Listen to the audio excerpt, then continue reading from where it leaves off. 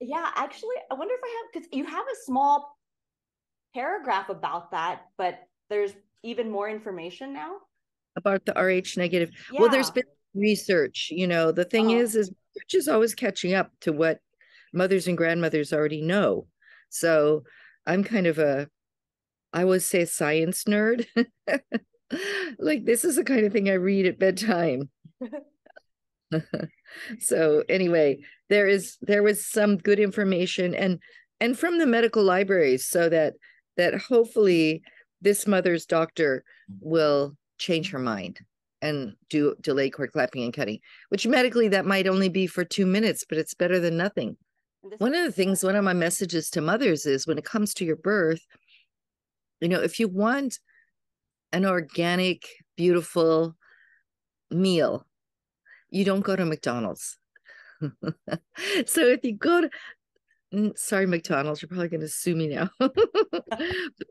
But if you do go to McDonald's, you're going to get a McDonald's meal. So if you go to the hospital, you know, and I mean, even if you're a well-meaning OBGYN says, of course, you can have all of those things.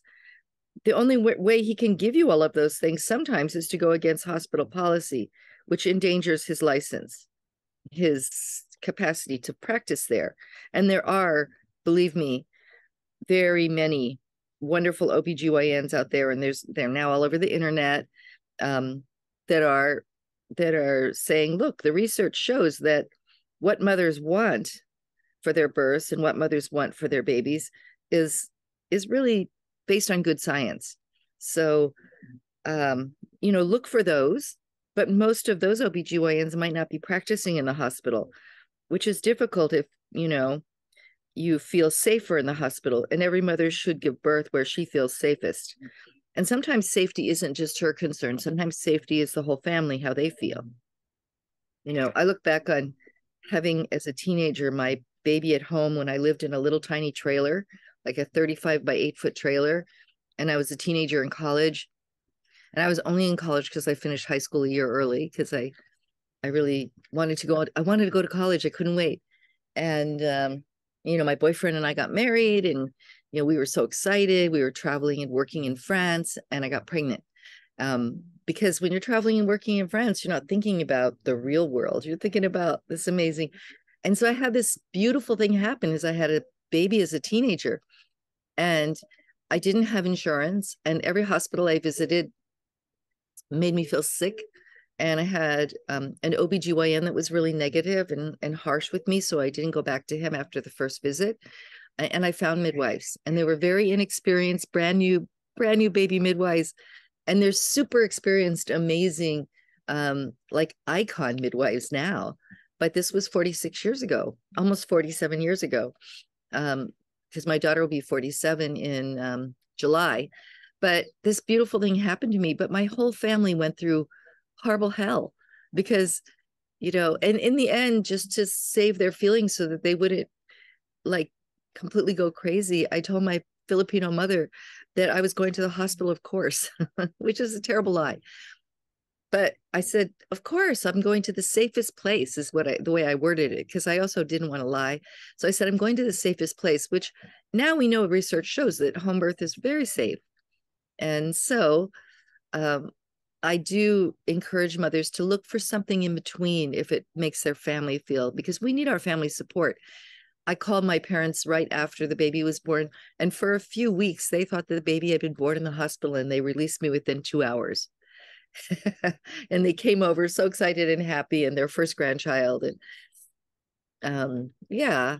And then many, many years later, well, when my daughter was 20 years later, my parents were driving across country from California to Texas because my daughter was about to give birth.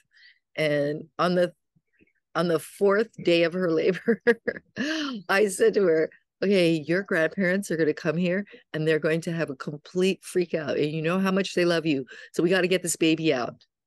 And she did a great job. She did a beautiful birth. But she was super brave. And I was actually probably 25 or more years, more than 25 years, almost 30 years into being a midwife. I feel like Oh, long labor. sorry, let me go grab him really quick. Okay, go, I go, love go. the story. Okay, hold on. I'll forget what I'm saying, but oh, This is what's his name? Bjorn. Bjorn? Oh, Yeah. beautiful. Hi, Bjorn. Say hi. Do you say, it's Ibu Robin? Ibu, yes. Ibu means Ibu. mother. So Okay. everybody in Indonesia is Ibu. Oh, Ibu mother. okay. Ibu means mother.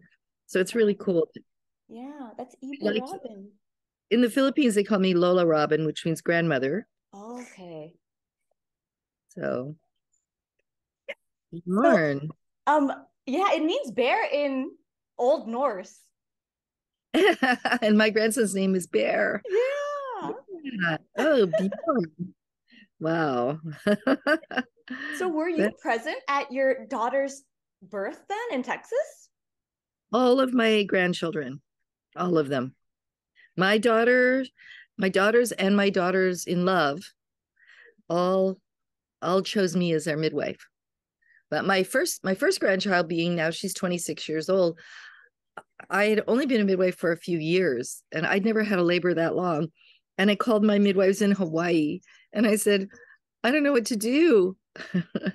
They were like, oh, sometimes birth just takes long. I said, I know, but this is my daughter. And I said, at this point, you should probably FedEx me a gun so I could kill myself. It's a horrible thing. We were joking. Um, and they talked to my daughter and they said, look, honey, you're torturing your mother. And they said, your grandparents are coming. You got to get this baby out. Drink a glass of wine and go to sleep and wake up like properly dilating because all of this really intense. I mean, these contractions were intense and she just wasn't dilating much. And I don't do very many vaginal exams at all, sometimes none. And so she kept saying, check me, check me. But I was like, there's no evidence, looking at your yoni, there's no evidence that you're really dilating. So I don't want to check you. And anyway, then when I finally did check her, after the first 2 days, she was like a tight 1 centimeter. And she was like, oh my gosh, she was so discouraged, but she couldn't stop the intensity of the contractions. And Wow. we all have different levels of trauma in our lives. And for her, she was really working out her traumas, being left by her dad, all of those things, and all the, terrible things that can happen when you're a kid. Even if your mother's right there and really trying to avert the traumas happen. And birth is that. I feel like it's an incredible opportunity where you get taken down to the last brick. and and to for some reason, Mother Nature and Father Time wants you to be a really brave and courageous and whole mother. And so sometimes you'll go through crazy things. And anyway, my daughter went through crazy things and she said, I can't drink wine, I'm pregnant. and my midwife said, sure you can. Nothing bad is going to happen on your last day of pregnancy. Uh-huh. Drink a glass of wine. So we didn't have any wine on hand. So I went to the neighbors and I got a glass of wine and she drank it and she woke up 2 hours later, fully dilated and had a beautiful birth. Was So, this red or white wine? in that case, it actually was white wine. We were Okay. with instead. So it's Wow. amazing. It was so amazing that she got out of this. And you know how really smart people are. And there is an army of super incredibly intelligent women out there. They're having their babies now. I mean, this generation of women, your generation, I'm so impressed with your intelligence, your curiosity, your willingness to ask the next question and the next question. And then there's a lot of misinformation out there. I mean, some of the mommy blogs are like shocking. I mean, I saw one that said that you could be a breatharian and have a healthy baby. That's not true. That's not true. And also, a lot of the first time moms come into Bumi Sehat and they'll say, whatever we're doing, we're not going to push because, I'm in a WhatsApp group and you don't need to push. And I'm like, let me see that WhatsApp group. And I go, this is a fourth time mother. Her baby floated out of her, but let's see what happens. And then when they get an urge to push, they feel like they're doing something wrong. And I say, well, let's throw away whatever you learned on your internet or your hand phone and go with what your body's teaching you right now. So yeah, in an effort to sort of not get prenatal scare, which is so many people go to the doctor and get prenatal scare, I feel like it's my responsibility as a midwife and all those beautiful doulas out there to give prenatal care, and with the doulas, I totally am into doulas. They're like my thing. Doulas are non-medical, and the kind of care that they give is just that reassurance. Sometimes the mother, hopefully the midwives are giving this to them, but sometimes the mother needs someone non-medical to just touch her on her back and say, I believe in you. Because if one person believes in you, you can believe in yourself. So that's for me a big message to moms. I love that. Yeah, prenatal scare versus prenatal care. Yeah. Yeah. And if you don't feel like you believe in yourself, it's because so many people haven't supported you in that, So if you need that support, go for it. Find a doula, and also find a midwife who's going to totally believe in you. I mean, this mom who just gave birth after 4 days and 4 nights, and that, of course, it brought me back to 26 years ago being at my own daughter's birth, which had been up to that time the longest labor I'd ever attended. And this mom, she was a champion kickboxer. She was a super amazing woman. She'd done research in other countries. She was just, happy to be pregnant. Her husband was so supportive, and she thought her baby was just going to come right out. She did have a birth plan that was like really long and detailed.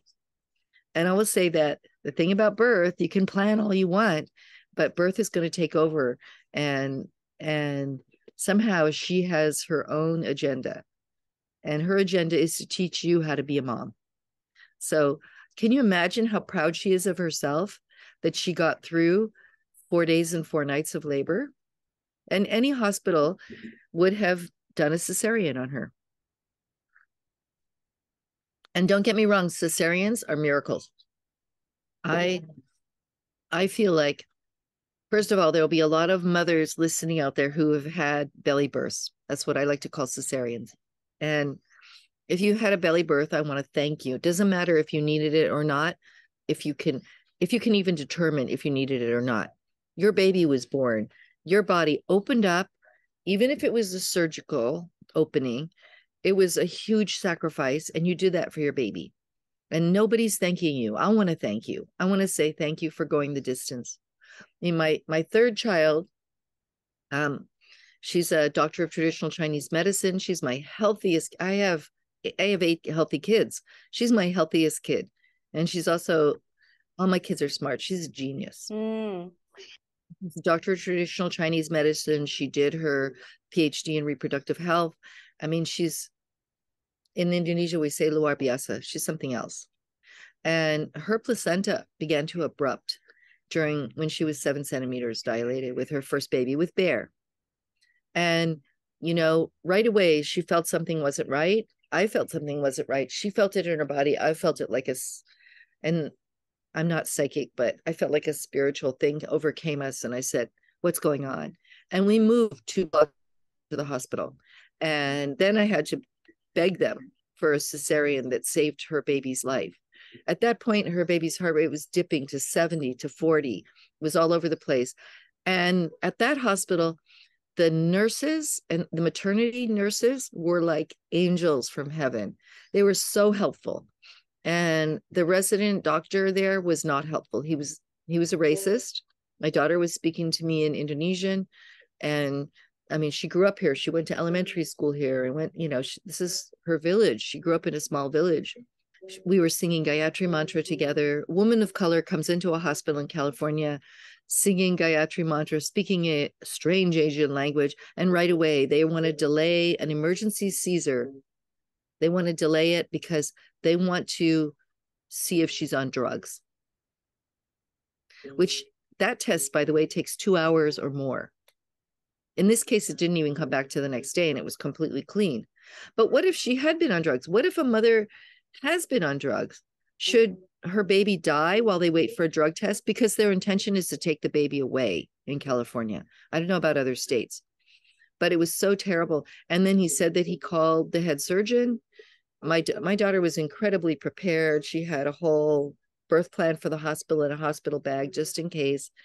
And nobody was honoring, this guy wasn't honoring her, but the maternity nurses were unbelievable. They were so wonderful. And yeah, what ended up happening is we kept waiting and waiting and waiting for this emergency cesarean. We had IVs in both arms, oxygen. We were turning her hands and knees, left side, right side, trying to keep the baby okay. And finally, I went out into the hall, into the outside area to find out what was going on. And this tall, arrogant glasses guy, head resident at the hospital, he was on a computer on his Facebook. And I'm like, he goes, well, the anesthetist isn't here yet. I called the surgeon 2 hours ago as per your instructions. I mean, they knew who I was. And I was like, what? And the maternity nurse, one of them, was on the phone with the surgeon. And she said he never called her. Yeah. So anyway, she had a blessed, amazing belly birth, which saved her baby. Does he have something in his mouth? Are you eating something? He loves to just eat paper. I don't think it went in. Okay. My daughter, that's a genius, ate a lot of paper. We always say she must have eaten books. Yeah, and sand. Oh my goodness, she ate sand. And my daughter's next baby 2 years later, almost exactly 2 years later, was a VBAC at home. And it was during COVID, so she couldn't get back here. She tried to come back here because also if she had to face a second belly birth or cesarean, she wanted to be here where the surgeons were just more respectful, and equally, if not more skilled, in my opinion. I mean, people say it's a nightmare. Oh my gosh, what if you had to have a cesarean in Indonesia? I would much rather have a cesarean in Indonesia.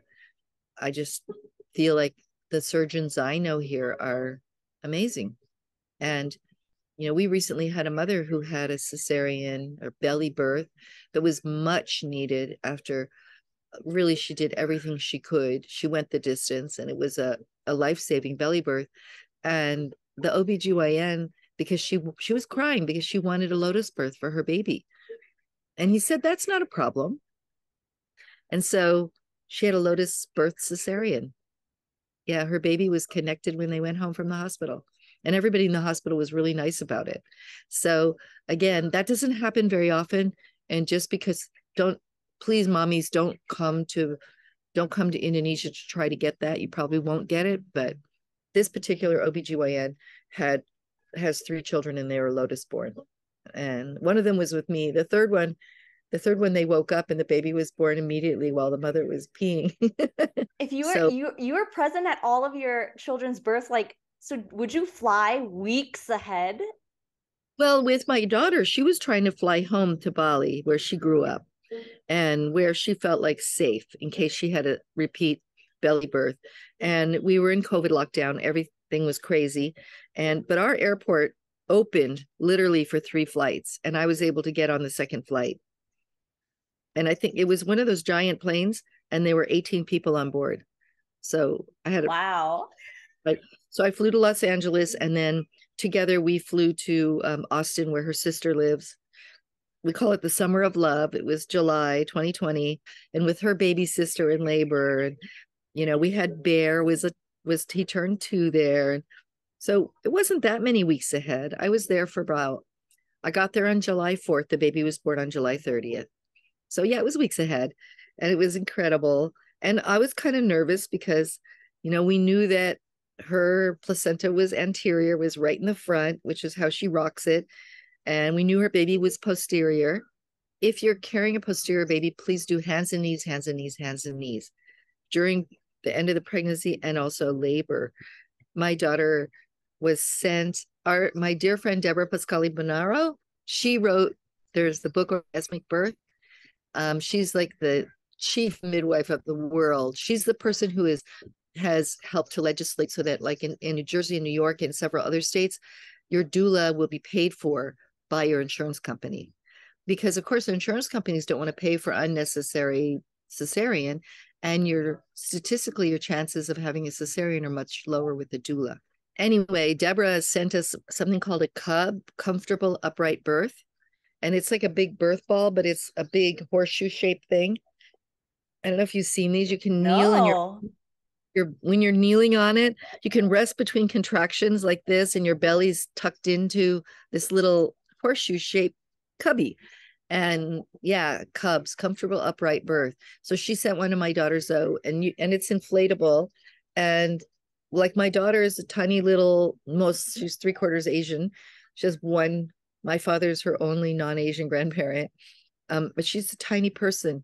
And so we deflated the cub. So we didn't inflate the whole thing so that it would be just right for her to do hands and knees. She did a lot of hands and knees.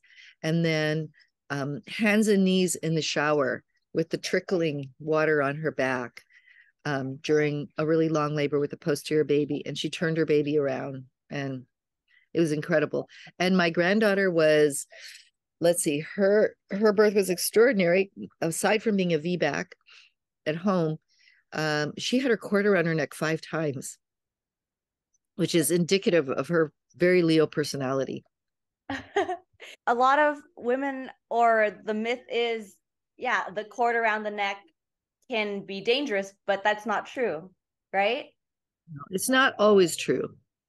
Now, if you have a long cord and a stretchy cord, which means you've eaten really well, then your cord is going to stretch and it's going to be okay. I mean, we didn't know my daughter's cord was, if we knew my daughter's cord was, my granddaughter's cord was around her neck, if we knew it was around her neck 1 or 2 times, even more, I wouldn't have been concerned at all. But if the one ultrasound that she had did not detect that, and it was around 5 times tight. I mean, she had little bruises here. And when her head was born, we did not cut the cord. I was able to unwrap it 1, 2, 3, 4, 5, and then she was born. There you go. Also, Bumi Sehat, we have 16 midwives here in Bali. We have 4 locations in Indonesia and two birth centers in the Philippines. We never do routine episiotomies. At Bumi Sehat here in Bali, over 15,000 births. We've done 5 episiotomies, and one of them was my daughter. And I guess that counts because she's still a Bumi Sehat baby. My granddaughter was born at home with me, so we count her as a Bumi Sehat baby on our statistics.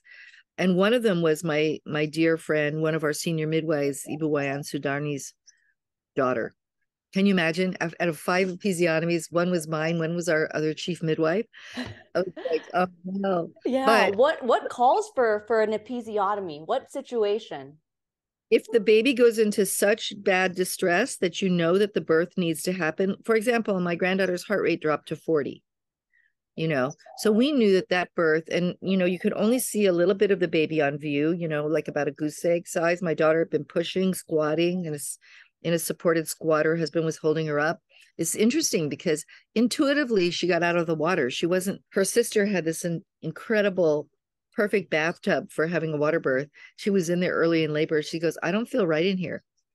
And again, listening to the mother's intuition, believing in her, not saying, well, don't you want a water birth, dear? Not being precious about anything in the birth plan. Just going, okay, the thing about the birth plan is it's totally amendable. It's up to you, mommy. And we believe in your intuition. So she had hoped to have water birth, but it didn't happen. She got out, and it was perfect that she was out of the water, because it would have been more difficult, not impossible, but more difficult to get 5 cord coils off the neck at birth. It was perfect the way she decided to have her baby. And so she's pushing. And when the baby's heart rate went from 136, 140, 130, perfect, dropping down to 40.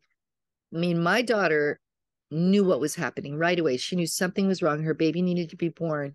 And as I reached for the scissors, she yelled at me. She said, cut me, mommy, cut me. And she knew she needed that for her baby. And I did episiotomy, and it all worked out. And I said, the next contraction, your baby must be born. And right away she had a contraction. Right away the baby was born in one big push. And she needed stimulation, but not resuscitation. She came right back. But again, it was that cord. And so, there's so much we don't know about birth when it's happening, but we know that the baby's giving us signals, the mother's blood pressure, the mother's vitals. Those are all things. And these are all reasons to circle back to something I really want to make a point, is that every mother baby, like one word, when I type it, I don't even put a space between. Every mother baby deserves to be together. And every mother baby deserves, I feel like, doula. And every mother baby deserves a skilled midwife or birth attendant. Your doula is not have the medical training to resuscitate your baby. I mean, maybe some of them have taken a resuscitation course, but to stop a hemorrhage, to make those decisions right on the spot. I mean, for me, if I'd hesitated and not given my daughter an episiotomy, I don't know if my granddaughter would be as healthy, happy, and fully intelligent and embodied as she is. I don't know you can't let a baby's heartbeat drop to 40 and let it go, let it go, let it go. Even if you're in a hospital and that happens, the time it would take to get to surgery would be too late. And so everyone deserves that level of skilled midwife. And there's so many people that are skilled midwives out there. There's so many, but yet so few babies in North America are being born at home. I know that in Canada, and I don't know if this policy still holds, but the last time I was in Canada, which was in 2012, the midwives there told me that all hospital-based midwives have to do at least one home birth a year. It's written into their bylaws as midwives because they want every single midwife, no matter where she works, to remember her origins and to remember that, home birth is the foundation for that midwife to mother care. So I love that. But so if you're feeling like you getting prenatal scare, you don't feel like your OBGYN is listening to you, maybe you go to the OBGYN once at the end of pregnancy and just get an all clear. Find an OBGYN that's working with your midwives. Find a skilled midwife who's jumped through the hoops, because those hoops are not easy to jump through. But if your midwife has jumped through the hoops, then you're going to have this, this team to help you, And also, I hope that more and more birth centers stay open. I know there are 2 birth centers I know of in Northern California that are closing now. I'm heartbroken about it. The birth center is such a nice middle ground. It's like the Zen Buddhist solution. Maybe you don't feel quite right about home birth. Maybe, like many mothers here, maybe you don't have a home. Like in Indonesia, you might not have a home with a toilet. You might be sharing with like one squat toilet with 30 people in your family compound. So you might be ashamed. That's fine with me. You don't have to have any kind of home. Our first 900 births from Bumi Sehat were me and young Balinese midwives marching to people's houses, going door to door. Some of the houses didn't have doors. They had a sarong hanging in a cement enclosure. Maybe they didn't have floors. Maybe they had packed earth floors. But they had beautiful births there. Hi. And so but a birth center is a good in-between place. It's in between hospital and home. You just might feel safest there and more comfortable. And where you feel comfortable is where you're going to give birth best. What are your thoughts on skilled midwives who do end up having to transfer care because a woman is perhaps over 41, 42 weeks?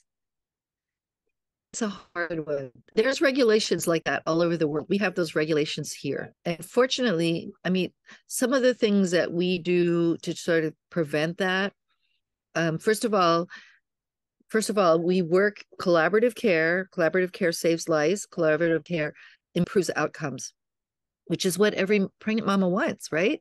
She wants the best possible outcome for herself and her baby, mostly for her baby. Pregnant moms tend to forget all about themselves. They care about their baby so entirely. So, and it's a beautiful thing. It's sort of the human design. When we have a mother that's going over like say she's in her 41st week and she's going into 42 weeks, I'll get a SMS from Dr. Haryasa or Dr. Pari, and a text message on the WhatsApp, and he'll say, hey, so and so is getting closer to 42 weeks. What do you think's going on? And I'll say, well, have you noticed that she had long cycles? And he'll say, oh, that's the reason. Okay, we're not going to worry about it. Oh, this is her third baby. Her first and second baby were both 42 weeks in one day. Let's just give her time.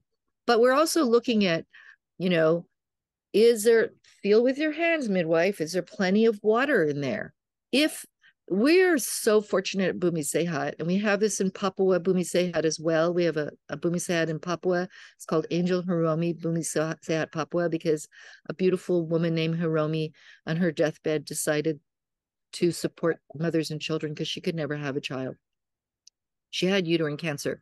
So what she was able to do was give this beautiful gift to children. And that was a Bumi Sehat for Papuan mothers. And so we have acupuncture in Papua, we have acupuncture here. And if you're drinking plenty of water, first of all, if your belly feels like there's no amniotic fluid in there, we'll say, hey, can we do a urine test? Not scaring her, but saying, hey. And then she goes, yeah, sure. Hey, are you drinking? Yeah, I drink so much water. And then she gives you a urine test that's this much Coca-Cola colored urine. You know that she's not drinking all that much water. She thinks she is, but she's not. And maybe she feels nauseous if she drinks a lot of water. But there's a protocol, a 6,000-year-old acupuncture protocol for helping move the water into the womb. So, and helping the mother actually want water. Some naturopaths will prescribe a homeopathy for that. But we're so lucky we have both. We really are proud of our acupuncture team. And we'll say, look, this mom is really low on amniotic fluid. Let's build her up. And then someone will run and get her a coconut and have her drink the whole coconut. But, at least once a week, sometimes more, I have a mom that'll call me up who's not going to one of our several collaborative OBGYNs. And she'll say, oh, I was just at Dr. So-and-so's, and he says I have to come in tomorrow for a cesarean because I'm 41 weeks plus 4 days and there's no amniotic fluid. And I'll say, did he tell you to drink water? And they'll say, no, he told me I need a cesarean. And I say, okay, we're going to drink a liter of water tonight. And then tomorrow morning, ask your husband to get you a coconut, drink the whole thing. And then at noon, come into Bumi Sehat and we'll do an ultrasound. And we'll plenty of fluid. And then we'll do acupuncture to sort of stimulate her labor. And, if need be, we'll take her to one of our OBGYNs. Not all our moms can afford even going. We'll pay for it. We'll give her a ride. We'll sit there with her and hold her hand.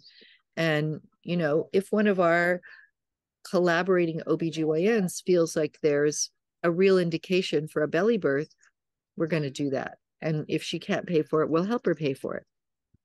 Again, belly births can save lives. If the placenta is coming first, you need a belly birth. Placenta previa is a serious thing. If the placenta is erupting, if it's coming off, you need a belly birth. There's so many things like that. But yet there are so few things that really indicate, like cord around the neck. If the cord is too short, yes, it's a very dangerous situation. How do you grow a long cord, mommies? This is so easy. And you know what? Second trimester, third trimester, the cord is growing like crazy. So here we have juruk manis. They're like little mandarin oranges, tangerines, and they are easy to peel, and they're not very expensive. And inside, when you peel a tangerine, you know how there's little strings? I'll take those little strings off, and I see them toss them out. Yeah. Eat those. They're full of pectin, and turn that peel inside out and eat part of it. And every mother at every prenatal visit is getting this kind of advice from our midwives. Our midwives are saying, eat some of the white inside the orange peel, get some citrus. We have juruk nipis, which is the little limes. We have lemons here now, but they're more expensive and they're sort of a new thing. But we have, any citrus, squeeze some on your food to get that extra real vitamin C. But I'm telling you, the inside of the peel is the secret weapon. Mm. Eat the seeds. The Yeah. seeds are they're terrible for you, but the inside of the peel and the little strings, that grows long cords. So I had a mother who was 36 years old. She was from New Zealand. She was a Maori mom. So she wasn't really from New Zealand. The real name for New Zealand is Aotearoa. New Zealand is the conquered name of that land. And she lived here in Bali with her husband, who was a chef at a beautiful restaurant. And she rocked up to Bumi Sehat, and this is many years ago, wearing a black leather jacket, tight black jeans, and just like piercings. And she had this great big motorcycle that was like a crotch rocket. She rocks up, really loud motorcycle. She comes in and she goes, "I'm pregnant." And we were like, "Okay, you're pregnant." We could see that. We could see her belly. And she was about 6 months along at that point. And she said, "I never wanted this." Well, first of all, she said, "Just check me." And she lays down and she unzipped her pants, which were too tight. And on her belly was a tattoo of a closed zipper. And when I saw that tattoo, I started crying. And I said, "So, Rabia, do you want to tell me what happened to you?" And she was trying not to cry, but she started crying too. Because why does a woman do a closed zipper on her belly? She said, "Well, when I was 18, we got pregnant. We were in high school and we went to the hospital. And when I was 8 centimeters dilated, my baby's cord was too short and it was around his neck and he didn't make it." And she said, "I never wanted to try again to have a baby. Never did, because that was too painful, too horrible. It was just the most awful thing. And of course, it was the unthinkable, the unimaginable sorrow, especially for a young mom. I mean, any mom, but she was so young and impressionable. And she decided right there, everyone has a different response to trauma. Her response was, "I'm not having any children." And she and her husband made that pact. They would never have children. They wouldn't even talk about it. But then she says, "I don't know if my husband tricked me or what, but," and she didn't imagine she was pregnant. So she was like almost 6 months into her pregnancy before she admitted to herself that something was happening in her body. And so we talked about it. We talked about what's called a cord accident. Why did her baby boy not make it? And she was eating your typical teenage junk food diet. And I'm not saying you can't have a healthy baby on that, because many young people do. Young people are super resilient. And she said she was also very worried, upset, freaked out, and she wasn't eating very much. So on top of that, and she was really dehydrated. So I told her the trick about the oranges. And I knew then she was eating well, because her husband was this fabulous chef and he was cooking really healthy foods for her. She was eating plenty of, I think that getting, like Michelle O'Don says, small fish, like sardines, but small ocean fish. The bigger fish have mercury in them, especially if you're in the northern hemisphere. Here down in the southern hemisphere, there's less so. But small ocean fish, because the prostaglandins really good for brain development of the baby and muscles and all of that. So she was eating great, lots of leafy green vegetables, plenty of, healthy carbohydrates, red rice, brown rice. Anyway, when her baby was born, so this was her second baby now, and she was now 36 years old, almost 37. So it'd been a long time since she was pregnant, almost 2 decades. So, and she'd been so worried about the cord. When that baby was born, he did have his cord around the neck 3 times, once around the torso, down and around and around and around his leg. And the cord was 1.49 meters. Wow. So she Yeah. really ate well. And she did the orange peel inside, not the outside of the orange peel, the inside. And then 2 years later, she had another baby. She was like so inspired, and she did the orange thing, but not quite as crazy. And he had a 89 centi cord. And that was measuring them, like just laying them on the bed and measuring. That wasn't like stretchy. If we'd stretched them, it would have been probably a 2-meter cord. But it just goes to show you that also her intention, her mommy's intention is, her first baby had an 8 centimeter cord. It didn't cut it. It didn't do the job. It got him through the pregnancy, but not through the birth. So now we have this simple solution. And I think, I'm trying to think where I learned that. I remember my Filipino grandmother, she was a hilot, which is a traditional healer in the Philippines. Through World War II, there were no hospitals. And she used to tell all pregnant women, you know, she would say, you got to find some citrus. You got to find citrus. And they were hungry then. And she said, we were hungry. We ate the orange, we ate the peels if we got an orange. And then Anne Fry's research shows that Anne Fry is a brilliant, amazing birth keeper. Her books are some of my favorite books in the world. Understanding diagnostic tests for the childbearing year and holistic midwifery care. Yeah, I have both of those. I'm currently in Wapio's course right now. Beautiful. Those books are amazing. Yeah, I'm glad I was able to find them. They're still in publication, so that's great. I don't think they'll ever stop. No, and then her book about suturing, healing passages. I think that I don't know if it's up here. I might have loaned it out. The Birth Companion. Who's that one by? Penny Simkin. Penny Simkin, brilliant book. Really brilliant. And then I love where are her books? Hold on. These beautiful books.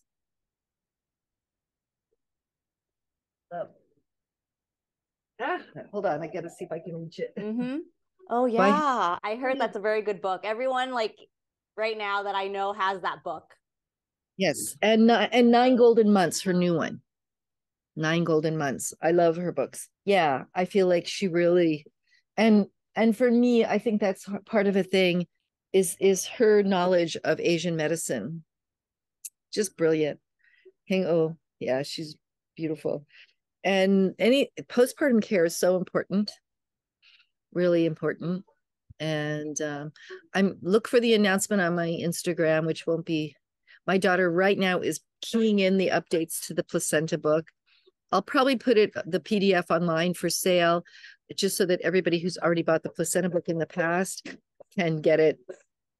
Can get the updated version for not expensive, or get introduced to it. Yeah. Great. Can you walk me through like how you give postpartum care? Like, let's just say to your daughter, like if you're at someone's house. So postpartum care, it's so individual. One of the things is prenatal care and postpartum care is feed the mother, hydrate the mother, believe in the mother. Also, you know, supporting breastfeeding. Bumi Sehat has 100% of our mothers breastfeed. And long-term, it's more difficult. For example, if they work, and so many women work in Indonesia because, you know, finances are hard. This is a poor country. Philippines also. So what we need to do is support the moms, and hopefully they don't have to go back to work. One of the things is I advocate for employers to give 6 months paid maternity leave. We give full 6 months. I know that in the US, I'm sorry, mothers, there are people out there fighting for your maternity leave rights. I mean, it even says, you can Google it. As an employer, you're not obligated to give any maternity leave. It says that. It's great. I mean, women are already paid less, and then they're not even honored as mothers. And most, like Scandinavian countries, Holland, they honor the fact that mothers are the executives of world peace. How can the next generation forge a lasting peace for our planet and take care of this planet? You know, if you want to do the most ecological thing, support mothers to breastfeed. There's an incredible article online. I'm not sure which of my books it's in. It's in my Indonesian language books, but it talks about the ecological impact of bottle feeding, of formula feeding, that because of, you know, the cows, the off-gassing from the cows, they're causing so much global warming, the destruction of the rainforest, the numbers of hectares a day being destroyed to graze cows. And I'm not talking about the milk in your latte. I'm talking about infant formula being a giant monster industry. And you could turn around a lot of that destruction of the planet by supporting breastfeeding. If every mothers don't fail to breastfeed. Those mothers out there, those of you that ended up formula feeding, wasn't your failure. It was because the whole societal system failed you. So please don't beat yourself up. But things like like we just had a friend who brought us a bunch of these huckas. These are the bomb breastfeeding pump. I should get paid by them. I should get some training. Anyway, somebody just came back from the US and he brought me 4 Haka pumps. And then another doula just came from the US and she brought me a whole bunch of Haka pumps. And we give those to mothers because a mother who lives in a village with no electricity, she doesn't need electricity for the Haka. And, you know, our midwives, if a mom has to go back to work, we are visiting her, you know, our midwives are off on motorcycles going all over the place, making sure our moms have the support they need. So postpartum care is so individual. At Bumi Sehat, the moms can stay for as long as they need to feel comfortable breastfeeding. By the time they go home, breastfeeding should be, and of course, the second, third, fourth time experienced mother is going to stay a shorter amount of time. But some of our first time moms, if they know that they're going to go back and their mother-in-law or their husband's auntie, because the women married to the husband's family compound here, if the mother's husband's auntie is going to go out and buy infant formula, she's afraid to go home. But we have to be sensitive to that. She might not have told us, but we're like, so how are you feeling? And our beautiful Dr. Dayu, she's on staff. She's our allopathic physician. She was a breastfeeding mom. She now has a 4-year-old and she's expecting her second baby.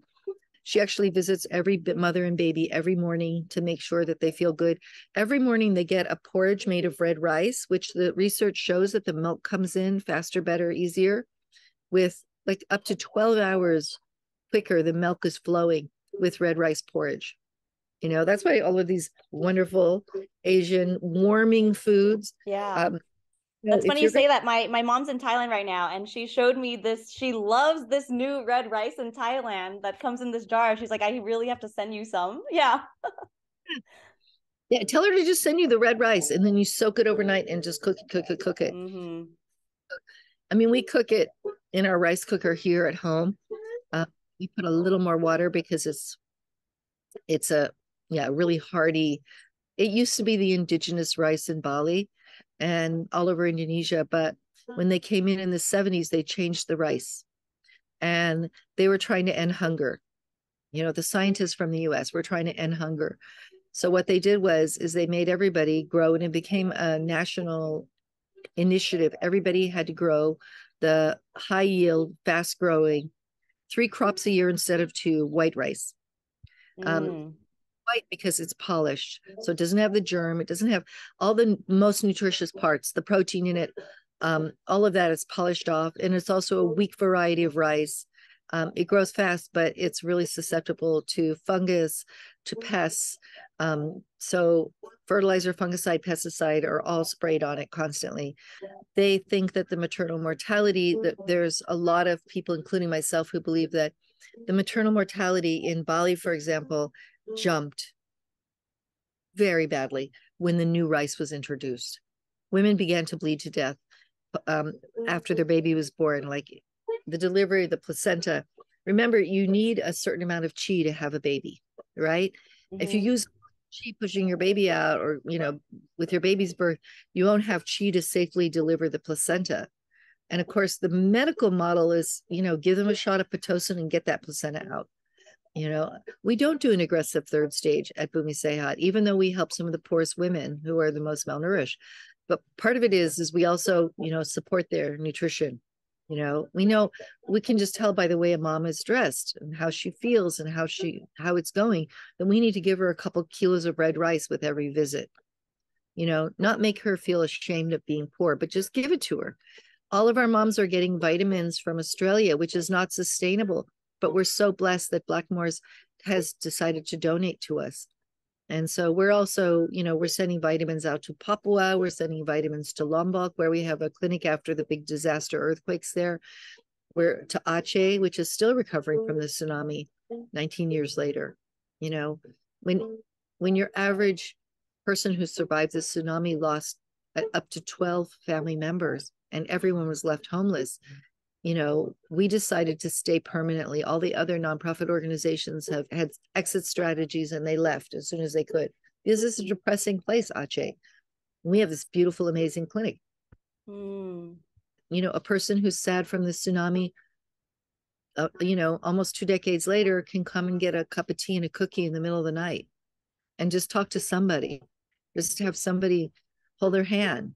That's part of prenatal care, to hold a mother's hand, to wait until she tells her story. And postpartum, it might also be that you need to hold her hand because a lot will come out, and give her that opportunity, that opening. Um, postpartum care is so many things, and part of it is it's time consuming. That's why I'm so happy that doulas want to be postpartum doulas. I have a friend who she took our doula trainings with Deborah Pascali Bonaro and I. We call them Eat Pray Doula, and her name is Jojo Hogan. She's in England now, and she used to be in Australia. She's in England now, and she calls it slow postpartum. But again, because it's slow postpartum, because it's woman to woman care, we need an army of women out there, and remember that historically women were persecuted for caring for other women. When they burned witches, they weren't burning people that were casting spells. They were burning the neighbor lady who cooked meals for the postpartum family. Maybe smallpox was coming through and a woman gave food to a postpartum woman in the next farm. She could be blamed for smallpox. She could be blamed for anything. It happened all over Europe, and then it happened profoundly in the United States, in the New World, in that women were punished for caring for women. So in our DNA, in our genetic memory, we are afraid. Probably Asian women less so than European women. And then for me, being mixed, I know I have that in my father's lineage, that fear. If I open up and help other women, something bad could happen. So one of the things is we name it. Okay, in my father's village in Sweden, where my great-great-grandparents lived, they killed lots of women and called them witches. Well, there were villages in Germany where they killed every woman. Women care for and help women, and that woman to woman care. It's why there are not enough babies being received by midwives. There's not enough mothers who can avail themselves of midwifery care because there's not enough midwives in North America. And I feel like it goes back to that fear. Also, look at the hospitals. The schools of midwifery don't have MOUs with the hospitals. They don't have memorandums of understanding. So you could finish your midwifery degree in a reputable, amazing school, but to get your practical experience, you're not being allowed to go to the hospitals and help work.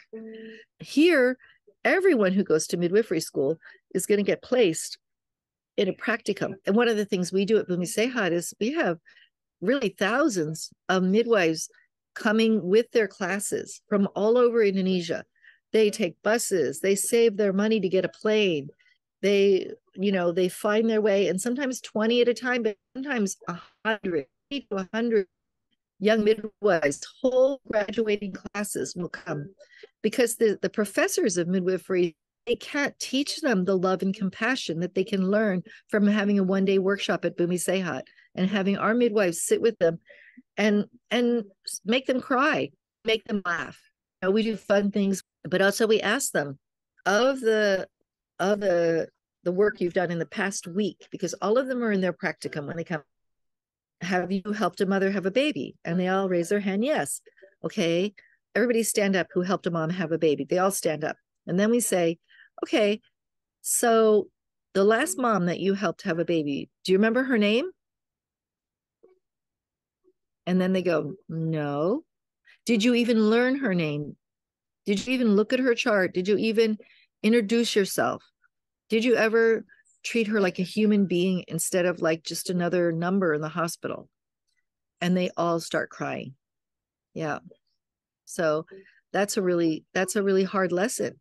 But we give them beautiful books that we make for them, just for them, that have pages where they can write down, what was the mother's name? What was her age? What number baby was this? And then we say, what was the miracle? that you learn from being with this mother, because every single birth is a miracle.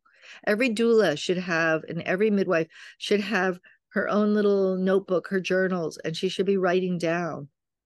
I mean, I write down, I have a special calendar that has like the squares so that I have space to write. And I write the name of every mother whose birth I've touched in on, so that I remember her forever. Yeah, I love that idea. Can you tell me how common is it that you've seen like lip ties or tongue ties in babies? Gosh, isn't that the thing now? Yeah. In the past, it's been more than 5 years. It's before pandemic. Um, First of all, and I know that some people will disagree with me. How is it that we have 100% breastfeeding at Bumi Sehat, and we've never cut a tongue tie or a lip tie? And the babies are super smart. When you hold a baby and you go, ah, after you do it 2 or 3 times, they'll stick out their tongue, if they can.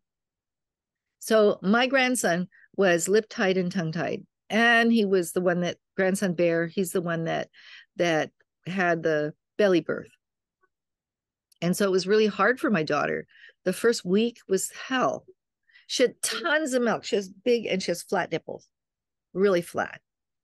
One of them's even pretty much inverted, and so but the postpartum care, because I was her mom and I was there, was so thorough. It was so great, and her husband was so incredible.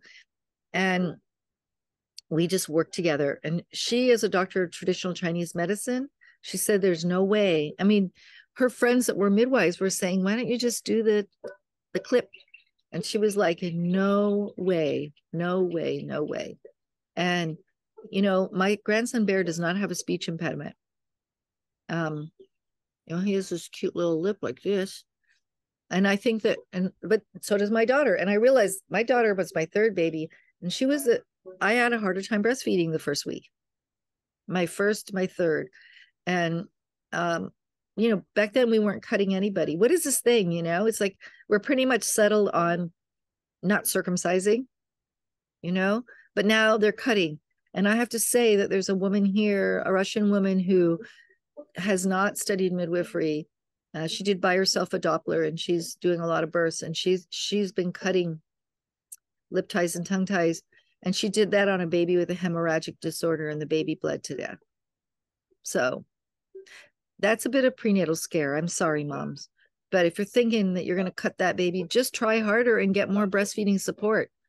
I'm sorry, breastfeeding sometimes in the first week is bloody hard. I'm so sorry, and it's so worth it. It's so worth it. Don't feel guilty if you did the cut, but let's try to avoid the cut. I have a friend who, I think her baby is maybe a few months, and her nipples it's very painful, and she thinks her baby has a lip tie, but she doesn't want to do anything. Do you think she just needs more breastfeeding support? Well, her nipples are very, very, it's painful. Still painful. Yeah, my daughters were painful for a long time like that. She says now she looks back, she just decided not to complain about it. And again, Bear was definitely lip tied and tongue tied. And then with the second one, she got really engorged, to the point of almost mastitis. I don't know. That's a hard one. First of all, thank you for breastfeeding to this mom. Just keep going. I don't know if cutting her baby is really the answer, but we want her to breastfeed, for years. We want her to keep going. I think, World Health Organization used to say 4.2 years. Now they changed it to 18 months. I don't know where they. Yeah. I mean, my babies did 4 to 5 years. And when I got pregnant again, that's when they didn't like the taste of the milk anymore, and they just weaned them. And I was happy when they did wean themselves.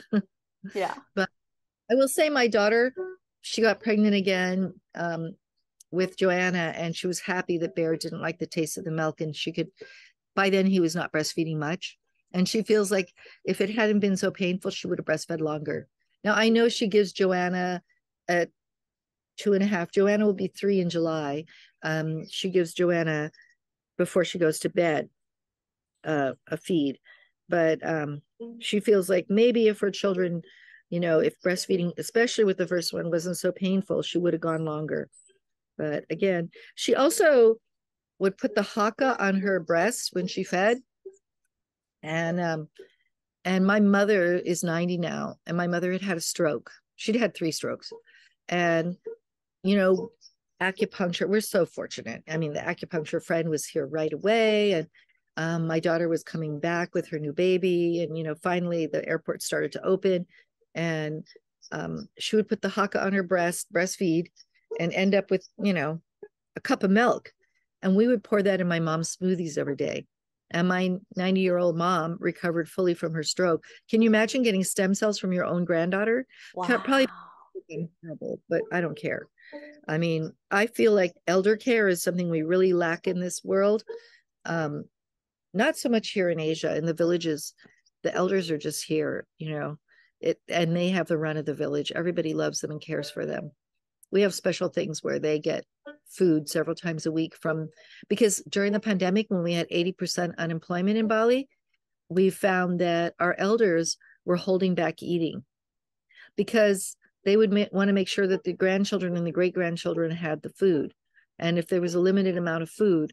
So we started doing feeding programs where, 200 families every 2 weeks got complete groceries from us, rice and sweet potatoes, and everybody started growing vegetables here. And we're lucky because we don't have a winter. We don't get snow, or we don't get that. So people can grow vegetables year round. And people started rediscovering things that you could eat that, like bushes in their yard, that the leaves are totally edible, that nobody had eaten those for a long time.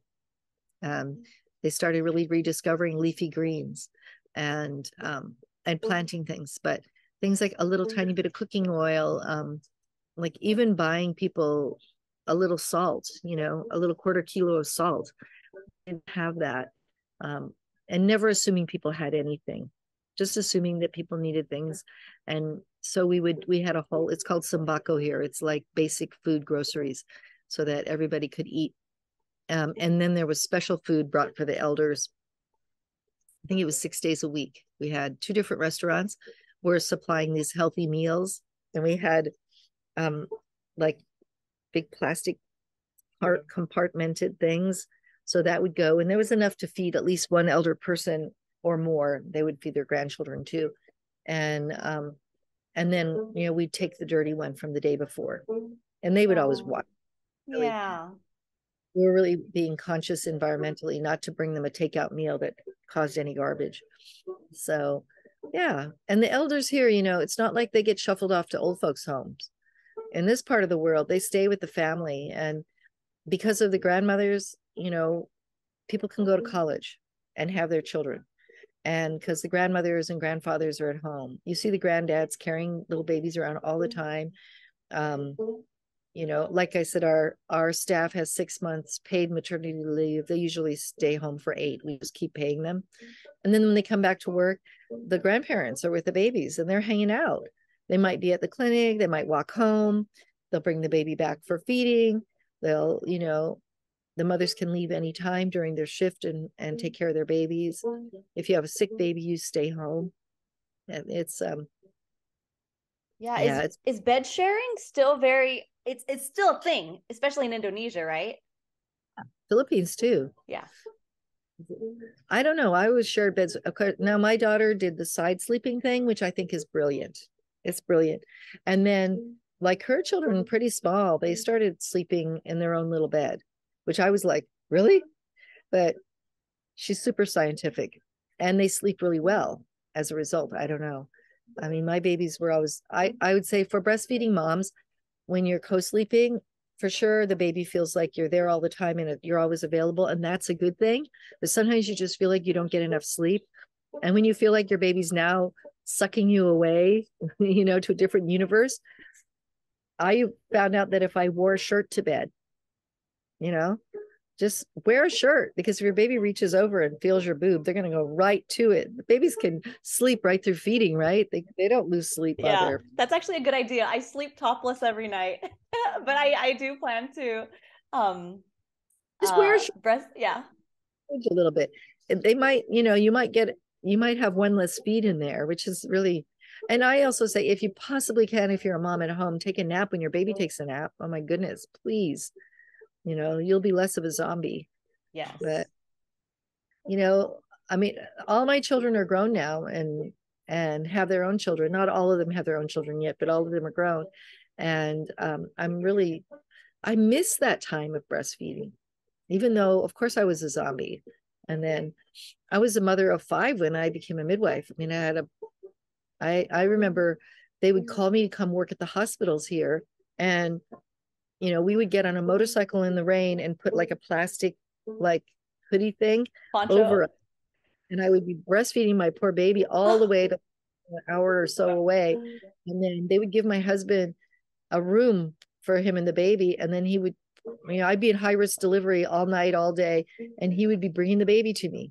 When they were short staffed, they would call me and I'd breastfeed in the delivery room and he'd go back. And, it, and the thing is we, all of us who are mothers, we have that mommy brain. And I have to say, I think the mommy brain extends to mothers who adopt, because something about the sleep deprivation, something about your heart growing a million times bigger and just getting to that zombified state where you just feel like I can't go on one more minute and you still go on. I don't know what it does to the brain, but I mean, I'm not only a midwife, but I'm a writer. The writers who are moms, even if they've become moms by adoption, are much more productive. They have more books out there. Where do they find the time? I don't know where I find the time. I just do. And I'm sure I'm really sleep deprived even now, but somehow you find a way. I mean, like one of the most prize winning stories I've ever written was I happened to not have taken my computer out of the backpack and I ran to a birth, and it was a long labor. And so at some point she had a doula, everything was fine. I got out my computer and within minutes I wrote one of the best stories I've ever written. So we just don't know when the magic's going to happen. And the muses, I feel like, follow the mamas. Maybe the muse likes breast milk or the smell of your body when you're breastfeeding, because that there's something about that mommy brain. And also, again, when you adopt a child, there's something about that heart opening that makes you super, the creative intelligence just flows. And I so, love that. I could definitely relate to that. I have one question about the Lotus birth I had with Bjorn's Lotus birth. So when we draped his cord, we did it to the side of his torso versus in between his legs. Is there a right or wrong way? no, you just do it. I don't know. I don't like them between the legs because then they pee and poo all over it. I Exactly. like Maybe the that's why side. we didn't do that. Okay. Okay. Yeah. Well, so by day 4, it was hanging by a thread and he kept accidentally tugging at it. So then we asked him if we can cut it off. And we did. Uh-huh. And then the next day he rolled over it and the nub fell off. Yeah. He was ready. He was ready and you were ready. And I mean, I remember, I think the stories in my book where my son and his wife used to live right upstairs from us in this big open house. And so when Bodhi was born 16 years ago, almost 16 years ago, we could hear every sound right upstairs, And my son came downstairs on day 2.5, and his wife, Weena, was so excited about doing a Lotus birth. And she had this fairy tale amazing birth, and then baby was connected. Her mom was flying over from Java, and I called her a couple days before and I said, your daughter's about to give birth. She goes, oh, but it's not her due date yet. I'll be there on her due date. I'm like, nah. But she goes, oh, people always go a few days after. I'm like, better come. So she gave birth a few days before her due date. And her mom was on the plane when she gave birth. And so the Bumi Sehat ambulance driver picked her up and did not tell her. And so she arrived and she found her grandson and her daughter. For the next baby, she was here weeks early because she knew she didn't want to miss the birth. But for her as a grandmother, and it was her first grandchild, she fell in love with Lotus birth. And was the furthest thing from her imagination that it would happen, or that people didn't cut the cord. When she saw the baby connected, she just thought that was normal. She's like, oh, this is beautiful. And anyway, day 2.5, my son came downstairs, came to my bedroom, and he goes, Mom, I'm so over the piece of meat connected to our baby. And fathers do, I will warn you, Lotus Birth dads, you're going to go through stuff. You know, you'll, one minute you'll love it, the next minute you'll not like it. I feel like it's really good to put it in a little basket. And like, we have these kind of baskets here, little baskets like this. It's a small size. It's not obtrusive. And the first day, it's going to wick out and be wet and stuff. Especially, you know, when you salt it, it's going to be wet. And then we put a plate under the basket. And sometimes we switch out the basket because the basket gets wet. And you can wash these and reuse them. Anyway, so we don't want you to, if you, my sons, we were still just using a bowl. And, you know, the bowl, when the placenta, the meat sticks to it doesn't breathe in the bowl and it starts to smell a little bit. Although we had rosemary and salt and all of that, it didn't smell bad, but the rosemary smell was pretty strong. I mean, my son still doesn't like rosemary. He loves cooking and we grow rosemary here and stuff. And he's like, no, I don't want any rosemary in anything.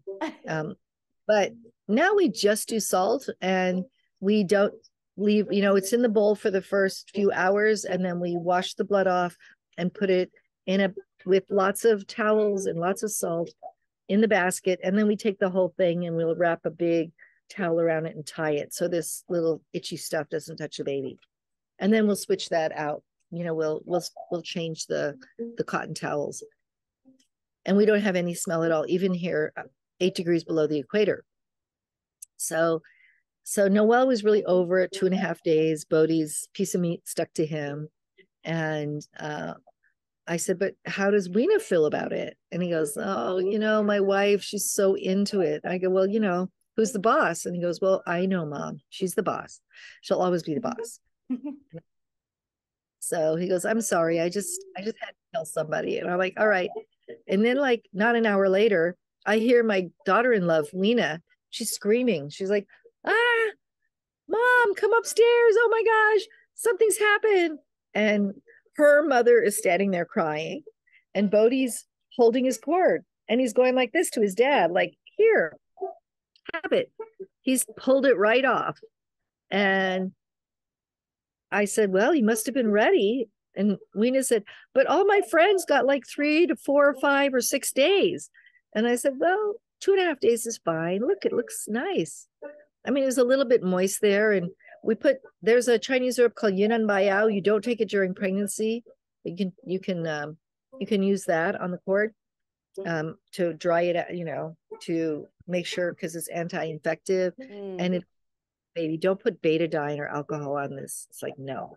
But Yunnan Baiyao is the only thing I think really works good. In Indonesia, I read in your book that they have a placenta vessel. Does anyone really still do that, or put it like in a coconut shell and then put it off to sea or bury it in these clay vessels? No, yeah, clay. We have clay that it's kind of a traditional thing here now. I don't know when that started, but it's like it's just raw red clay, you know, not fired, like not high fired, just like really pretty raw. Those and coconuts. Now in Korea, they found a cave in Korea. I wrote about this in my book, where they found beautiful porcelain vessels, and inside they found the DNA from placentas. So that's pretty cool. Yeah, that's very cool. My youngest daughter, she's actually 17 now. She's adopted, and she got into Korean. What do they call rom-com? Yeah. So she got me to watch one with her.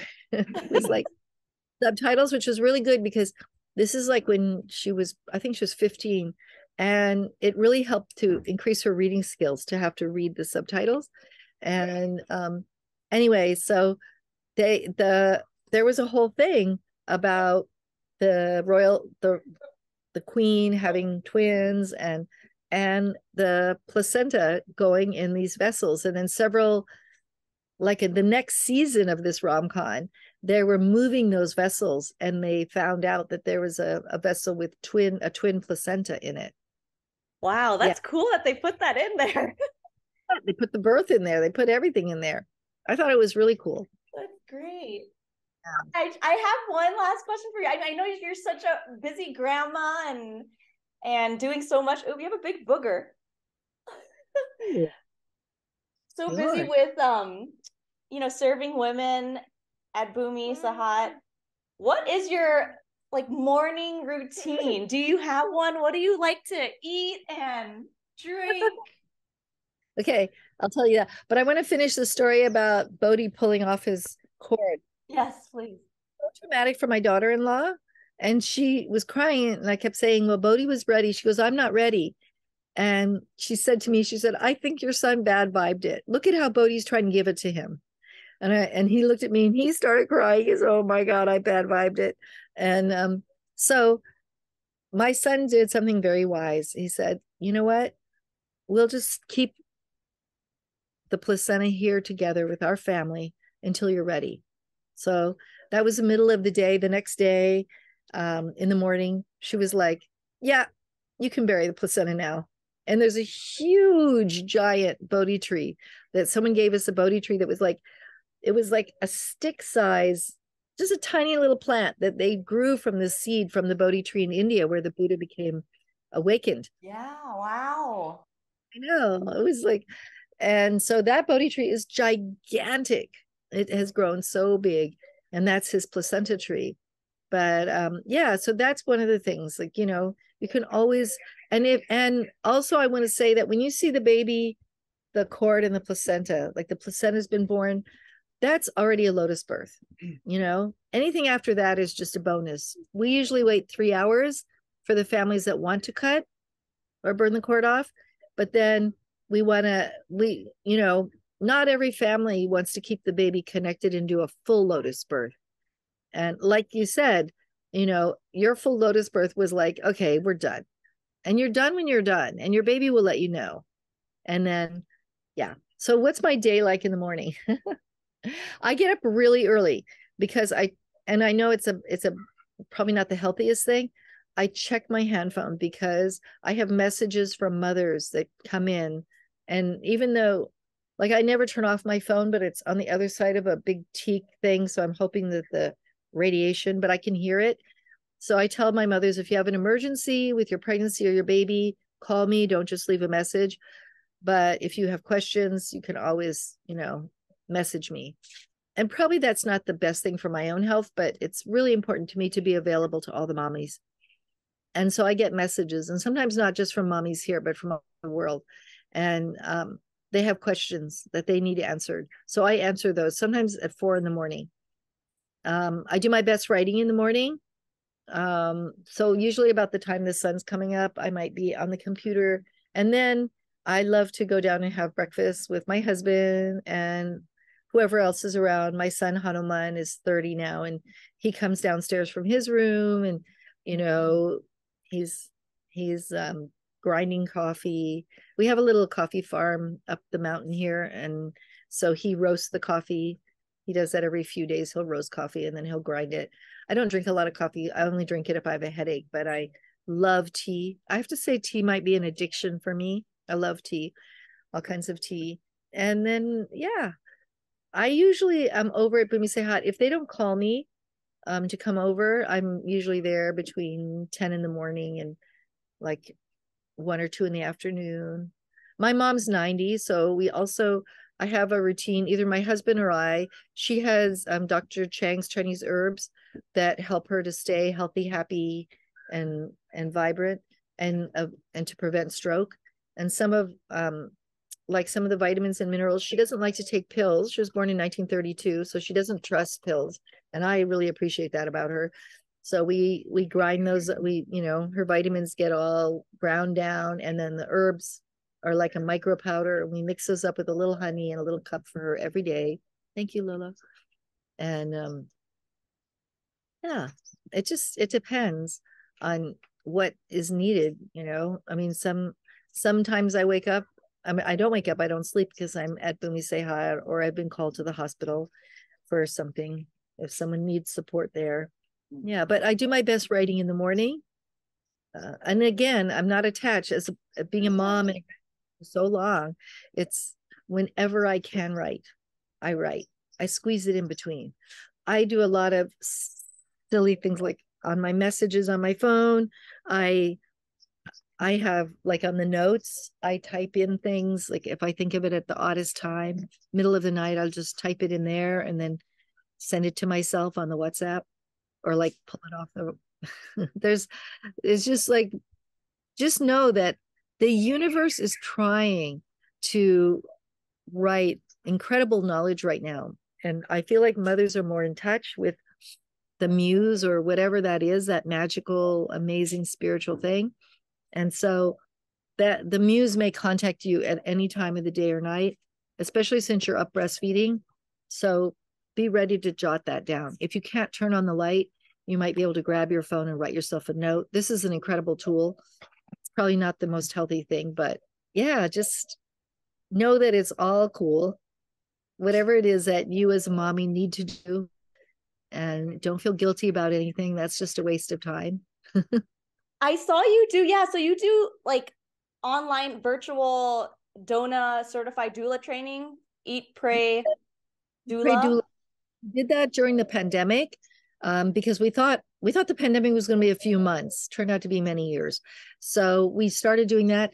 Um, this May, we're going to do Eat, Pray, Doula Live in Bali, and we'll have 3 courses: the DONA certification one, and then you can just Google Eat, Pray, Doula, and then 2 advanced courses. We did the postpartum course online last year. Well, it's funny how the postpartum course ends up for the doulas being the most profound and the most useful long term for their lives. And so many of our doulas have gone on and become DONA certified and are working, really working, and really helping moms and making their living, which is exciting to me. But so we have a less enthusiastic like sign up for the postpartum. It doesn't fill up as fast. Usually it does eventually fill up because for DONA, it's really specific. You can't have too many people in the class. It's not like you could have an unlimited number. You have to really limit it, which is good. I like smaller classes. Here in Bali, there are a few seats left because some people, for whatever reason, couldn't travel. So people can, I don't know when this will come out, but if it's on time, we pray, and it happens every year. So you can always, but like, for example, we have one midwife, or not midwife, one doula who took our Eat, Pray, Doula online, and then she did the postpartum online, and now she's taking our advanced live. And she's super busy. She's super busy. She had to really like jockey around and get other doulas to help her so that she could take a live course for a week and not miss any classes. But we told her we'd be flexible with her. So we're really excited about that. I thought the online courses would not be successful. I know that Deborah Pascali Bonaro still teaches some online courses. I thought, how could we possibly really impart this knowledge online? But it worked. And I'm so proud of our doulas. I was so moving. And that was during the online courses. I would get up at 4:30 in the morning, and my husband would make me breakfast and bring it to me while we taught. And because I started here at 5 in the morning, it was most difficult for our European doulas because it was crazy hours for them. But it was like 5 p.m. in the East Coast and then different times. But people made big sacrifices to be able to take our course. We're really proud of them. So, yeah. Wow. So do you see yourself staying in Bali with your whole family? After 31 years, yeah. Half of my grandchildren are Indonesians and Indonesian citizens. They're all kind of Indonesians and they all speak Indonesian at home. It's funny to see Bear at 4.5. He's teaching his American father Indonesian language in Balinese. And he also uses it, like if he wants to mess with his father's head a little bit, he'll speak only Indonesian or Bahasa Bali, and then his dad can't understand him yet, but his dad's learning fast. Oh my God. I think that's such a blessing to be able to live all together with your family. Your children have you, your grandchildren have grandma. Yeah, to have their 90-year-old great grandma. My goodness. I mean, my mom had an incident. We check her blood pressure 5 times a day here. And her blood pressure started to go up one day pretty fast and scary. And my granddaughter Rimba was right nearby. And she came in the room and she gave her a huge, warm, loving hug. And we took her blood pressure again. It was normal. So, I mean, I don't know. I don't understand people who don't want to quote unquote babysit their grandkids. You're not babysitting. You're just being in a family. And yeah, we love being with our grandkids. We feel like, and again, it doesn't prevent you from writing a book. I mean, right now I'm working on so many books, it's unbelievable, and I'm enjoying all of it. And I I just am over the getting frustrated that I don't have enough time to write. Like the like I've updated the placenta book now. I'm waiting for my daughter to finish with the new layout. We just did this one in Indonesian and in English. New Mother, I Love You. I need to put this up on my website so that it'll be free, a free download for our moms. And it just goes over the newest research and all kinds of things like the spectrum of postpartum mood things that are happening. I don't want to call it disorders. They're not disorders, but there's a whole spectrum. And it's a little tiny, it's not as thorough as after the baby's birth, but it's a really good little thing for moms. And all of our moms get it in either Indonesian or English, whichever we're hoping to put it in Tagalog for our Filipino moms soon. So that, and I'm doing a book, the Yoni Owner's Manual. Cool. Yeah, I'm really close. I'm just really close to finishing, but I want to do what I'm working on now is in the the last part of the book is called the Yoni Heroines. And there's so many people in the world, some of them unknown, who have been champions of women's power and women's womb power, which maybe you don't actually have children in this life, but there's such a power there. So you plug it in your computer, running out of them. Yeah. My laptop is like 12 years old. Oh, good. See, it's not what is it? It doesn't impair you. No.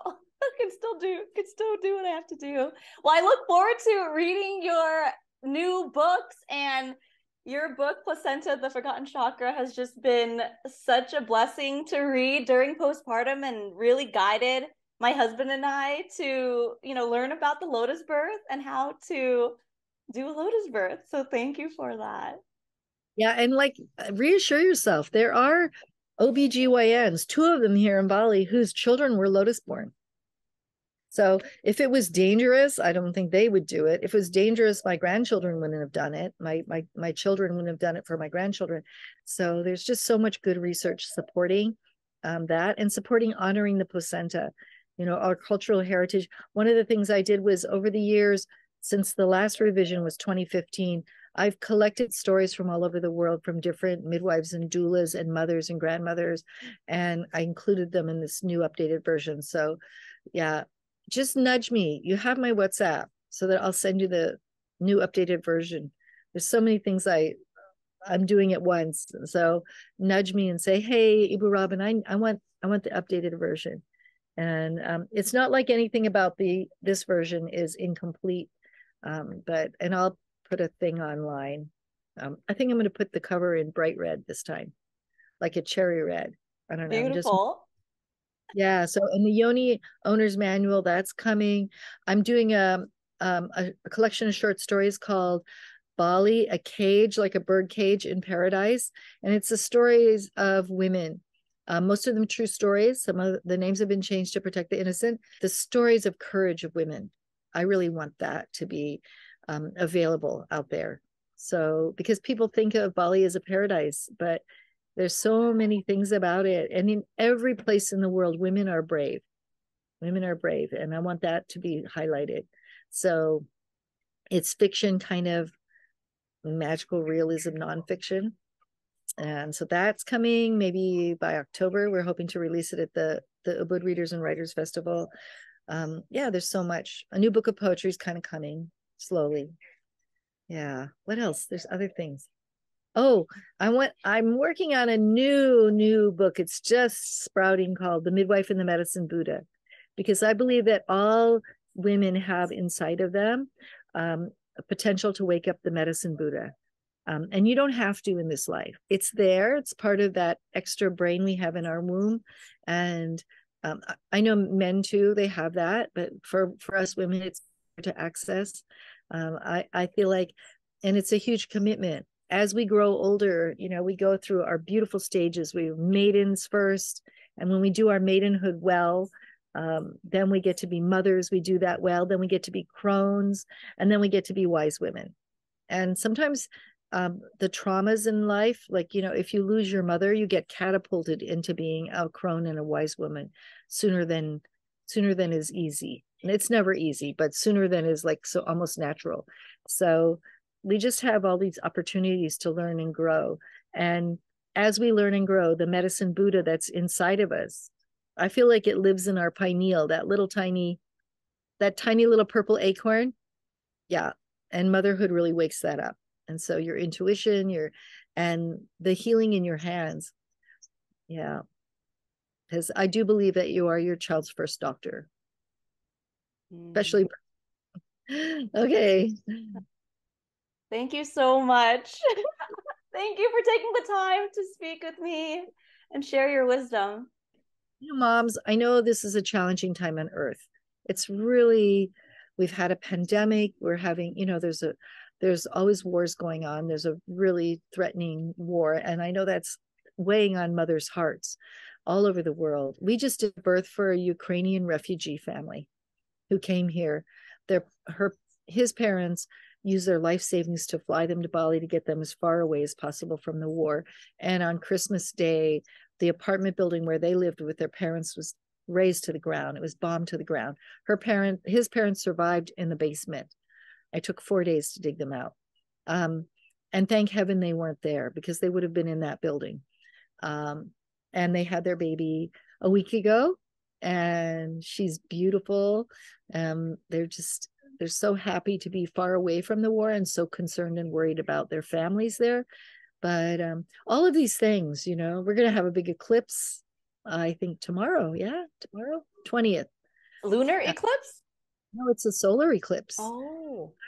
Midday here, so we'll experience it here. So the eclipse is happening. And all of these things, every single little ripple in the force, mothers feel it, and your babies feel it.